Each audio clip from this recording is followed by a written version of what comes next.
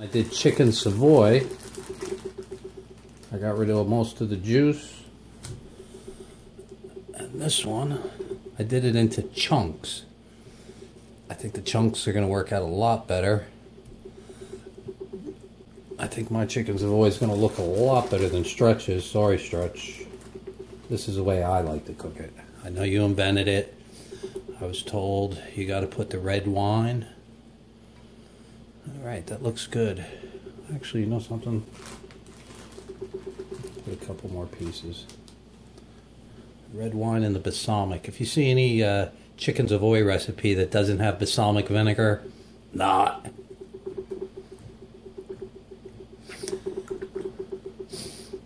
This is like ambrosia to me. This is like one of the best things out there.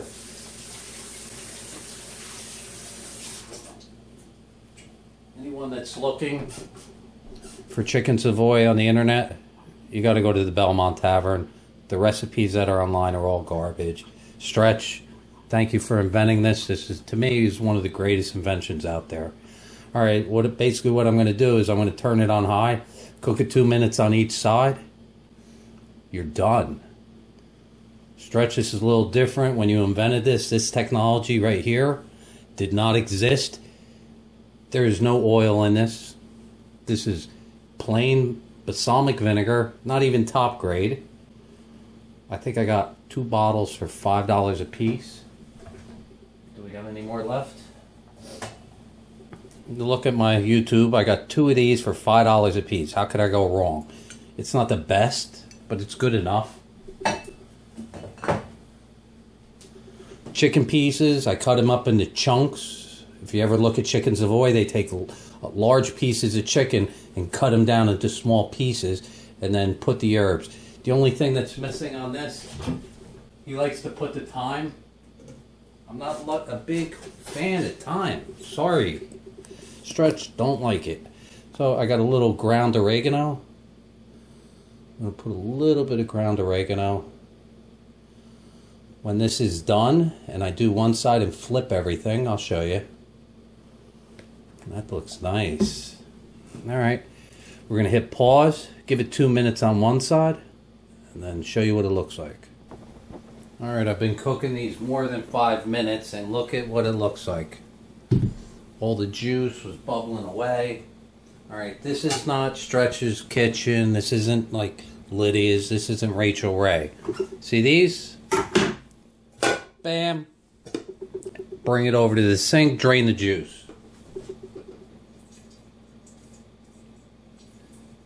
Get all that juice out. The funny thing is, how long's Stretch been cooking this? He's going to keep doing chicken Savoy the way he does it. But if you go to Stretch's house, he's going to be doing it the way I do it. There's the pan. Flipped it upside down. Here we go. Now what I'm going to do right now is I'm going to put a little Parmesan Romano in the bottom of the pan. You want to get that nice and toasty. Stretch, I know how you do it. I already put a video up. And then, top.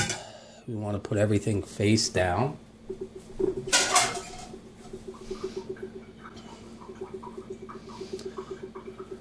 See this batch right here? That's the second batch. Oh man, that one's going to be so much better than this. All right, because I have the red pan, I can do this.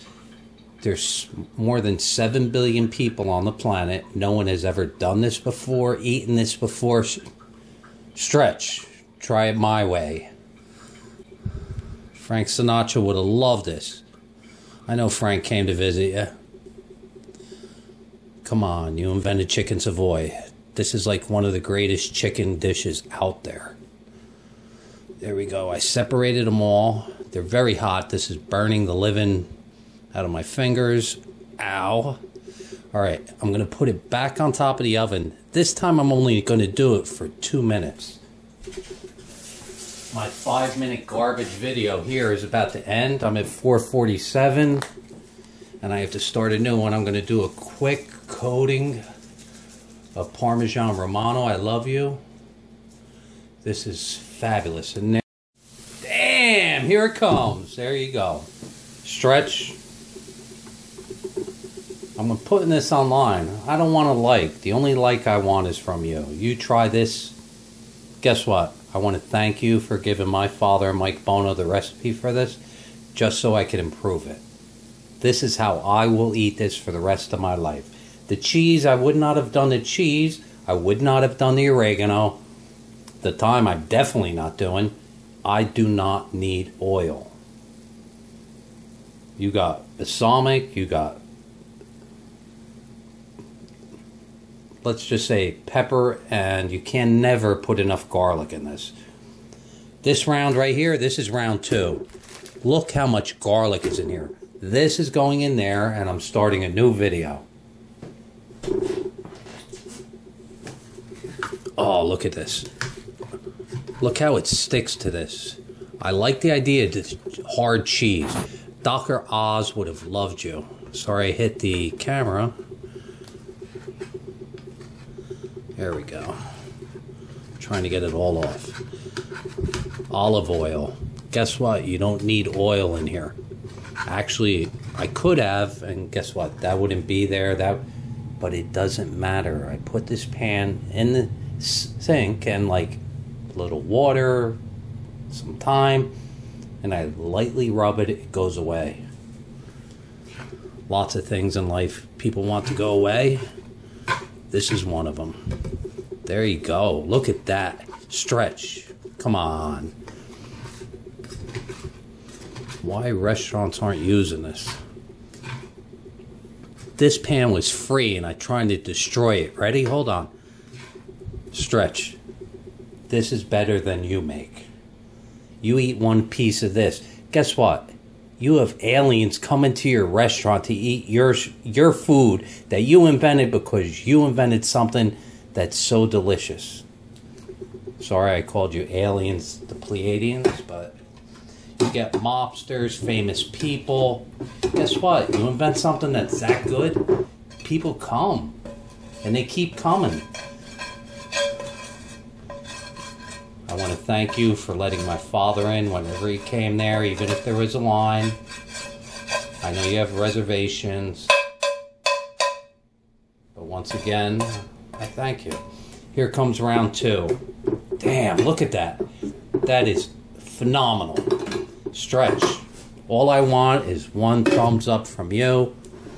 That you like my SH blah better than what you make it. I'm an inventor. You invented. I'd give you 1,000 thumbs up because I've eaten it. My father's made it for me. I love it.